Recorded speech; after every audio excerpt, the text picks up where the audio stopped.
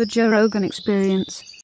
I have to at least bring this up a little bit to clarify a little bit what I did to John Dudley on the jiu-jitsu mats. You broke his neck. You broke his fucking neck. What do you mean what you did? Here's the only part that you're missing a little bit, right? So I'm giving him, his wife, like a jiu-jitsu private. So you broke his neck in front of his wife. Andy's there. Little Dud was there, so it was getting like, worse. You broke his neck in front of his wife and his son. So I'm just completely, I'm chilling and like, hey, this is this is that, and I'm not even doing like this is that we in one weekend. Andy, John, and me we did archery, which I had never done before. Then we did jiu-jitsu, which John had never done before, and then we went on the wind tunnel, which John had never done before, because Andy's like a sky god, parachuting, blah, blah, blah. And so we did those three things. It was kind of like a cool weekend. I mean, that's kind of an epic weekend, really. Pretty epic. Let's be honest. So it's jiu-jitsu time. So I'm like, okay, cool. So I'm going over, hey, this is the guard, this is the mount. I'm going over all the basic stuff. I'm just giving the basic overall kind of concepts. So I get done with that, and I'm done. Like, I'm done. I'm just done. I'm like, okay, great. It's a good introduction. And then Dudley is like, well, let's go a little bit. And I'm like, that was the wrong language. I would have pulled him aside. Come here. So he's like, let's go a little bit. And even that, you know what? I'm totally cool with that. Of course, he wasn't mean, and he wasn't thinking he was going to be. It wasn't. He wants the experience. Yeah, I shouldn't have even said let's go a little bit. He was like, hey, can we try it? Something like that. Just being cool. And I'm like, absolutely, man, no problem. So I lay down on the ground, right? And I'm like, he says, well, what should I do? I go, just attack me. So I lay down on my back. I'm like, just attack me. And guess what he did? What'd he do? He freaking attacked me. He like came at me. And Dudley's a big, strong, athletic guy. He's 6'5"? At least. Yeah. So he grabs, and I'm chilling. I'm just like, okay, cool. He comes at me. I think he like grabbed me, and so I kind of replace guard, and then I sweep him, and so I'm mounted, and all this is just pretty chill. And I put in a Ezekiel choke, right? Which I have a no-gi? No-gi Ezekiel choke. I have a little good technique for doing it, but no big deal. So I put in the Ezekiel choke. This is the thing that I really wish I should have explained more, because we hadn't rolled. I wasn't like, hey, when you start to feel like you gotta tap out, right? He knew to tap out, but I kind of figured everyone knows how to tap out.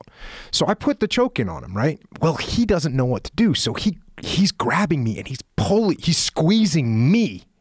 So he's on the bottom, I'm mounted, I've got the Ezekiel choke in, and in order to defend himself in his own mind, he's squeezing me into him. Which, the way I do my Ezekiel choke, it hurts. I mean, it compresses the choke even more. And so what are you doing specifically? Basically, I make a fist, and I put my fist in my sternum, and then I grab the forearm here and then arch my shoulders. So there's the neck right here. It closes it, right? So you're putting the fist into the fist into it's a trach, it's an air choke, it's gnarly. Okay. And so I'm just doing this, and you can see that whole, and you shrug, but as I'm doing this, he's panicking and pulling me into him. Oh Jesus. And he only did it for a second, and then he taps out. And I was like, and I was just like, oh, boom, and then he taps. And then the rest of the story is, I guess I didn't know a lot about the rest of the story. I didn't know any of the rest of the story, because he didn't want to feel like a baby. Yeah, it fractured like his hyoid bone, and then it built calcium up around it. So he calls up Andy one day, and he goes, dude, I think I got throat cancer, because there's something growing in my throat. And he goes, the doctor gets an x-ray, and he's like, hey, did you do something to your neck? Because there's a hairline fracture that's not now calcium deposit around it. And he's like, oh, I know what happened. So I guess in my defense. Why didn't you just get him in like a head and arm choke or something? It wasn't like a big deal. It wasn't crazy.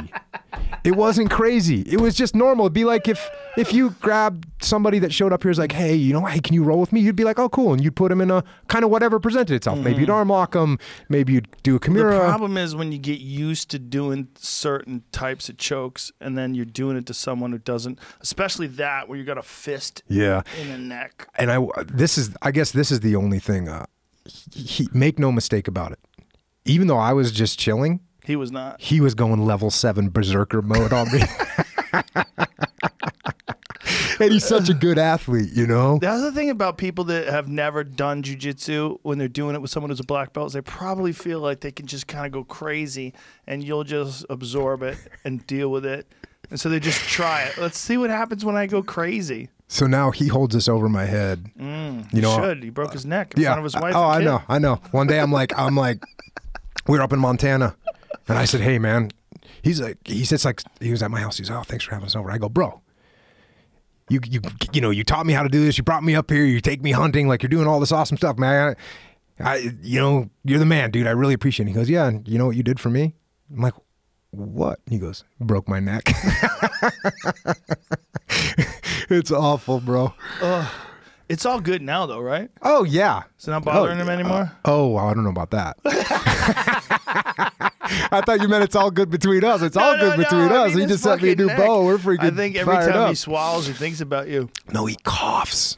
Oh, no. He coughs. Hopefully, I mean, I haven't talked to him about it. I don't like to bring it up a lot.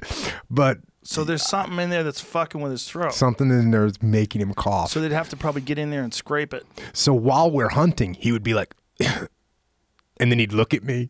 Oh, no. And I'm just thinking, oh, I'm such a horrible person. Oh, no.